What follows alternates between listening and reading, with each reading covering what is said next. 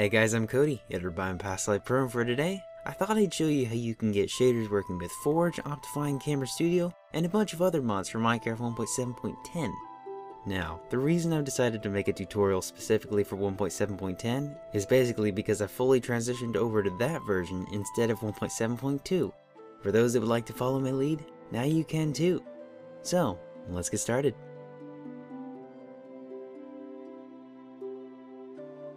Before we start things off, we're first going to need our Forge installer, ShadersModCore, Shaderspack, and the mods Camera Studio, Optifine, plus all the others ready to go on the desktop. So, first step, let's open up Minecraft and click New Profile. For the profile name, it can be whatever you like, but I'm going to call it 1.7.10 Forge Shaders with Mods.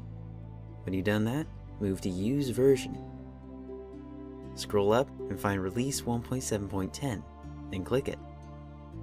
Save profile, find your profile, and click play.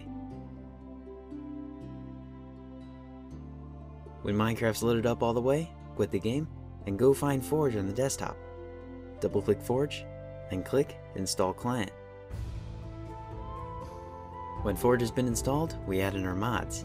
So to locate the mods folder, just follow my lead. First, type in run in the start menu.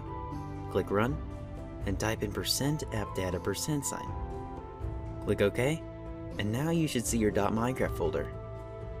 Double click the folder, and now it's time to add in our mods to the mods folder.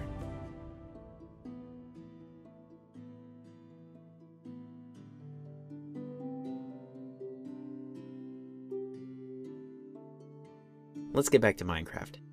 Double click the game and locate your profile. Then click Edit Profile. At this point, the only thing we're going to be changing is the version. So scroll down and locate the Forge model with the 1219 on the end. This is the one we need, so click it and save profile. Make sure your profile is selected and click play.